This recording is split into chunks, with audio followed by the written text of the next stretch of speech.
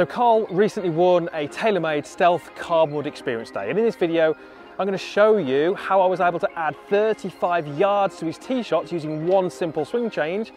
And at the end of the video you're going to see how Dan was able to use the new Stealth driver to really straighten out Carl's tee shots. Okay Carl, so you've got to hit some drives there. You've just had your fitting, which we'll talk about in a moment, but we've taken some swings, some data, and we've kind of had a look at it.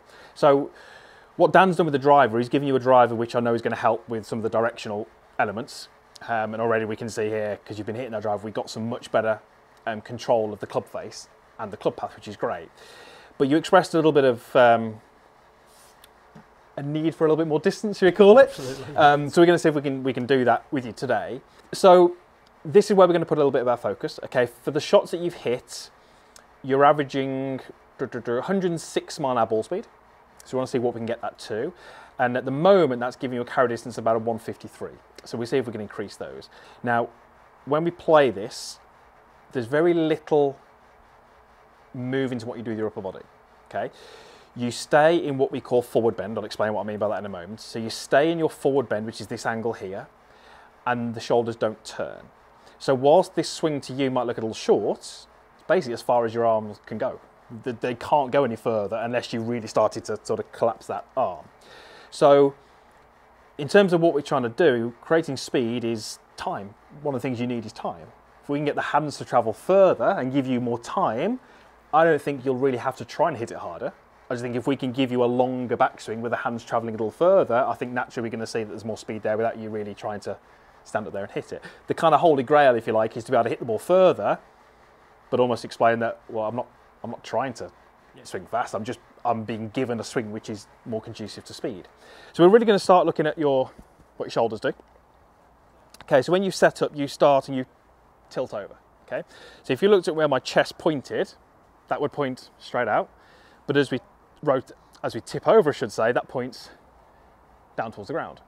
What you did in your backswing is as you swung the club back, you kept your chest pointing down at the ground, okay? Which means that this movement that we've got here, which we call forward bend, you were keeping it, okay? Now, if we look at what the best players do, or the longest hitters, if you like, that chest points down, but when they get to the top of their swing, it's pointing sort of horizontal, if not a little bit more above that. What that does, it enables me to make a bigger turn, but also keep the head pretty much in line with the golf ball. So if you want to just jump on that mat, and then when you're ready, you're going to take that club and you're going to pop it across your shoulder, so stay in posture, and just pop that and hold that with your hands. Perfect. Good. Okay, so just get yourself into a little bit more of your posture. There we go. Good. Okay, so I want you to try and do, imagine there's an arrow coming out of your chest, kind of where your hands are. Yep. Okay, that would point down at the ball. Okay, make me a backswing motion and get your chest to point what you feel is up to the sky over here somewhere. Keep going. There you go. Feel different? Yep. Yeah, okay. So now you've got a bigger turn, but your chest feels like it's opened up a little bit more. It's pointing more up towards the kind of sky. Right, don't take your eyes off the ball. Make that rotation. There you go. Perfect. Now, because of what you're trying to do in here, you've done the right thing, but you wouldn't have been able to do the right thing if it hadn't been supported by the right thing in the legs. You know, if you imagine look at what your legs have done, they've had to do that. Because if I don't move my legs, I'm kind of stifled. So if you can think about what your chest does, your legs are going to have to react in a certain way. Okay, perfect. Okay, so now take your setup again. Just make me what you feel is that same movement, but now you've also got the club in your hand. So just a backswing and hold it.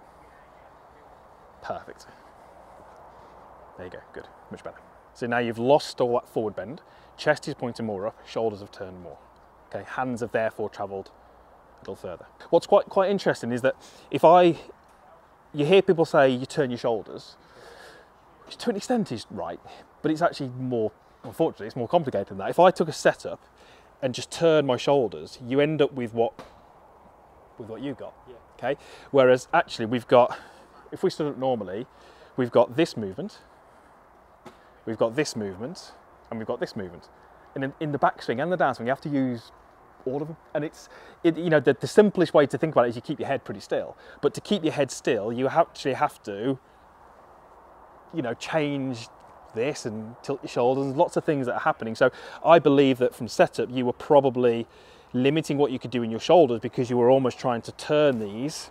And what I actually want you to think about is to almost forget the shoulders. Think about your chest. You can almost think, right, chest is at the ball, but you've got to get your chest to point what you feel is like up here. So how do I do that? Well, I go this way.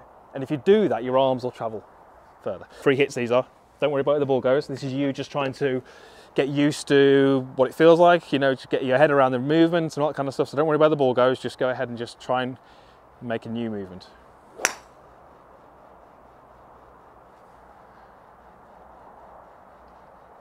Should we finish there? Perfect.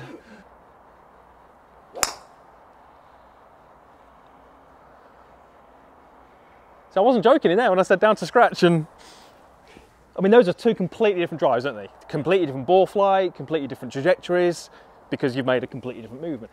I believe, certainly for a lot of golfers, you've got physically making the move, whatever it may be, takeaway, backswing, but before that, you've just got the concept of just what I'm actually trying to do. And very often, it can just be, okay, I wasn't thinking of doing that, and changing how you think about it. So for you, you know, shoulder turn, rotation, I'd scrap those terms and just literally think about, where is this pointing at setup? Where do I want it to point? And that will almost sort everything out for you. Okay, same again. Okay, one more, and then we're going to get some more data. Now, I mean, part of this is down to that driver, because, I mean, how do you find that driver compared to the one you had before? I was saying to the lads earlier on, it's like worlds apart. Is it? Yeah, the first one I hit was just completely different. Yeah. The sound, the feel, everything. Did you get much more distance out of that one? Yeah, it was a good 20 yards. Yeah, wow. plus. Yeah. So if we can get you a little bit as well, the combination is really powerful. Yeah. Because they put you into the HD there, I think, which is the draw buyer. So that's why, because before you had that fitting, I was seeing you hit your old driver, I'd have probably tried to work a little bit on that ball flight. But actually, because they put you in the HD, that sorted the ball flight out, which means that we can actually just go and work on gaining a bit of distance. So perfect, hit one more, and then we'll get a little bit of data.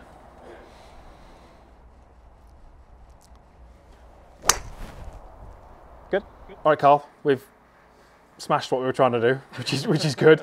So this is where we started. You know, we wanted club speed above 80. We wanted ball speed above 110. And we wanted to see if we could increase the carry distance from 153. Safe to say you've done that. So, I mean, the first shot you hit when we retracked it, I mean, club speed went to 83, great, more speed there. Ball speed went way over 110, up to 120 odd, and then carrying up to 175. I mean, that was just perfect. And we're getting a different ball flight as well. So that was great, but you didn't stop there, you went better. So that was probably the best drive of it today. Yeah. So, club speed 84, ball speed again, we wanted 110, way above 110, up to 121, but this time it's carried 188. I mean, that's just night and day from where you started. Your club path and your club face are really well controlled, which is why the ball has flown dead straight. That's partly down to Dan doing his magic with a fitting.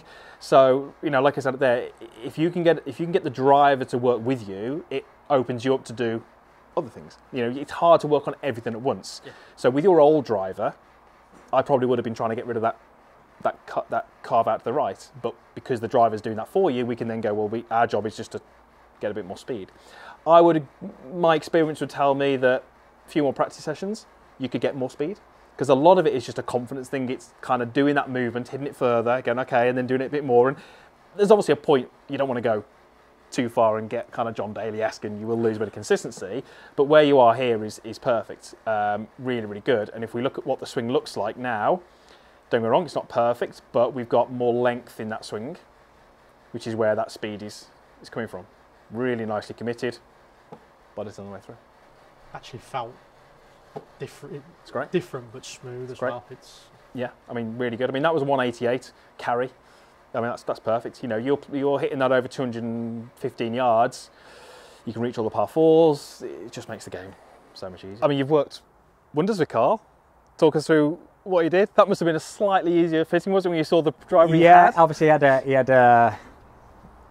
It wasn't quite persimmon, but it was getting there. What do you reckon, early 2000s? Yeah, 20 years old. You know, so what I would say, it's stood the test of time for him. It's got him around the golf course. Yeah. You know, it had a load of loft on it, 13 degrees. It was a bit shorter than what would typically be a standard driver now, and that's probably helped him. Crucially was finding the right head, which we moved into the HD model, which is our draw bias product. Finding the right loft, which we did. We found the 10.5 was certainly performing the best. But when I say that kind of double whammy fitting, there was certainly room there that the technique is going to improve, which is in part going to improve more distance again. Now, because we moved into a draw bias product, his actual club path and his starting direction changed himself, because he's a sportsman, and he's saying, well, I don't have to start as far left now. So he's reacted to it.